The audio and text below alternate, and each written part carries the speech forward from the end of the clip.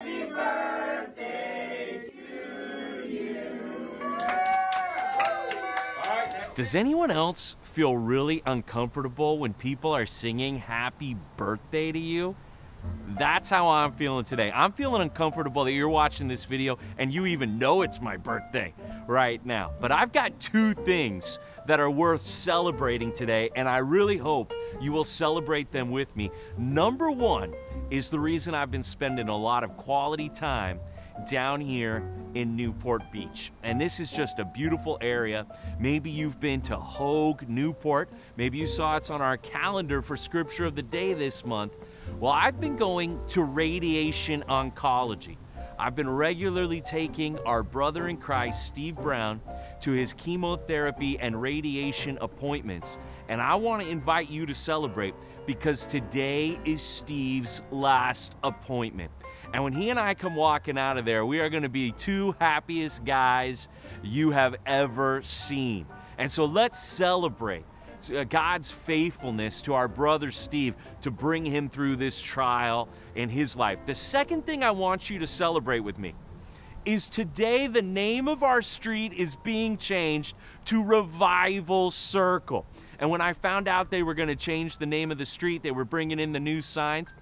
Yeah, I might have asked him to do it on Monday, February 6th, because I thought it would be a great way to celebrate God's goodness to us at Compass HB. I'd love to see you on the circle for the block party, kids going to get air, us hearing great testimonies, worship. It's at 6:30 tonight. If you want to come for setup, it starts at 4. There's going to be hot dogs and chips for dinner. There's going to be trophy for everybody. So that's all happening, 6:30 Revival Circle celebration. I would love to see you there, and we are going to just give glory to God. But today's chapter here on Scripture of the Day is Titus 3. And in Titus 3, it tells us the same thing 3 times, which means there's a point it doesn't want us to miss. And so I want to invite you to open your Bible with me to the book of Titus. We're going to finish up this book, really finishing up the pastoral epistles. Thank you to the other elders for doing some episodes of Scripture of the Day. But on Titus 3, right away in the first verse, it says that Titus is supposed to remind the church, as I'm here to remind you, we need to be ready for every good work. Now, as a friend of mine once said, and a wise man who you should listen to, he said, the only way to always be ready is you got to stay ready. That's how you never have to get ready, is if you're ready all the time. And that's the idea here. You need to be ready for every good work. There's going to be something that God wants you to do. Do you realize that when God saved you in Jesus Christ, He saved you for good works? He's got something He wants you to do. I know this is for me. Yeah, if you're wondering, this is year 43. I'm 43 years old. And God's got something for me to do in my 43rd year of life. What does God have for you to do this year? You got to be ready. Now, when it says ready here, it's this idea like Jesus is coming back and you got to be ready. In Matthew 24:44, Luke 12:40, the Son of Man is coming at an hour that you don't expect. So stay dressed for action. Keep your lamps burning. Get ready, everybody. Also, in 1 Peter 3:15, it says you don't know when people are going to ask you to give a reason for the hope that you have. So you got to always be ready to give a defense of why you believe in Jesus. So whether it's Jesus coming back or whether it's somebody asking you who you are in Christ, you got to be ready today. You got to be ready for every good work. Now, it doesn't just say good work here in verse 1.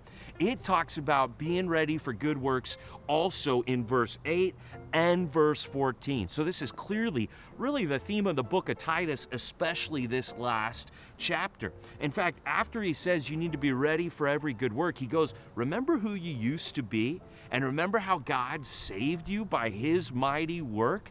And so in verse 8, I hope you're looking at your Bible with me, it says the saying is trustworthy.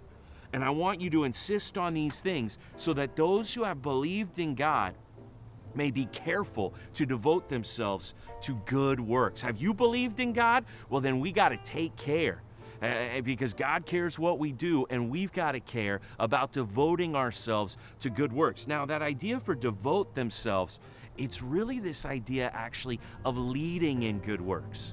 Like we're here to lead the good works. So do you care about leading in good works? That is a trustworthy saying. That's what God wants all of us who've believed, all of us who've been saved. God's got something he wants you to do. And then in verse 14, it says, let our people, that's all of us in the church, let our people learn to devote themselves to good works. So we've got to learn how to lead others in good works so as to help cases of urgent need and not be unfruitful. So in my 43rd year, I don't want to waste my life. I want to do the good works that God has for me. And I've got 4 good works I'm actually going to ask you to pray for. Good works we want to do at our church this year. And maybe God will put on your heart some good works that he wants you to do. Maybe you could even leave a comment of a goal of something that you know God wants you to do. Well, we've been praying about some things. We've got some ideas. We want to share them with you so you can pray for them. 4 things in my 43rd year, 4 good works to pray for. Number 1, and it goes back to Hoag Newport, I'm trying to write a book called Miracle at the Hospital. And I've already written some of it, and it's about some of the things that God has done when I visited people at the hospital from being a pastor at our church in Huntington Beach.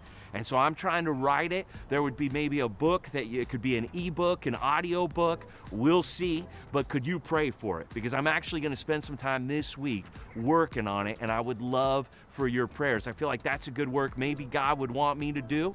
To lead in is to write a book just giving him glory for some amazing things that he's done, some miracles at the hospital. Second thing we want to do, and Ryan, Christlove, and Pierce is working on this, we want to release a collection of worship songs, some of them original at our church, and we want to release something called Let the People Sing, an album of worship songs that you could download or listen to wherever you stream or get your music. So some people have even gotten together and been singing for that, playing instruments for that. Ryan's working on that. Will you pray for the worship album, Let Your People Sing? Let the people of God sing his praises. Will you pray for that? Third thing, and that has to do with right here on Scripture of the Day. We make videos. We put them on YouTube. We want to make a movie.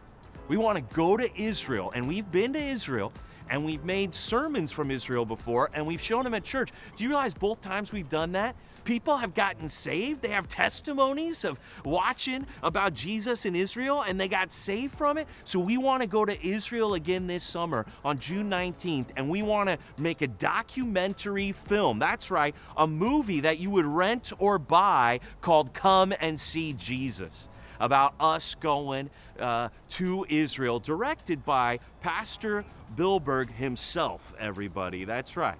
And so these are things you could be praying for. A book, an album, a movie maybe, a full-length feature film from Scripture of the Day. We'll see what God does. But we want to do good works. And I said there's 4 of them to pray for. And the number 1 most important one to me is that the word would keep sounding forth at Compass HB. If you could pray for the preaching of God's word. I'm so encouraged to be going through Romans chapter 6 right now, and I just want the word to keep sounding out to more people, and I want people to keep growing up. I want the word of God's grace to build us up as a church. And so if you could pray for me that I could make progress in the preaching, pray for the other elders who will be doing preaching, pray for the fellowship groups to be building one another up as we talk about the word, as we become doers of the word. You could pray for people to keep reading the word as Team 52.